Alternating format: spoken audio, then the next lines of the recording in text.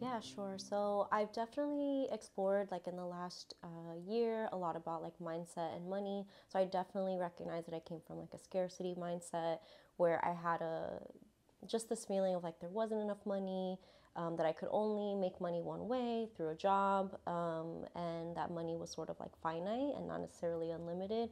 I also came from the nonprofit field, and that sort of there's budgets, there's not having enough money for programs and things like that. So I think it was not only in my personal life, but in my professional life. And then over the last year, I've really sort of tried to unlearn some of those things that are entrenched in me, and started thinking more of an abundance mindset, thinking about how I can make money in different ways, how I can invest, how I can sort of be really strategic with like credit cards and things like that, and just look at money in a different way. And I really view money more so as like a tool, instead of just like this way to access things, although it is, but really like a tool to sort of get me to where I want to be.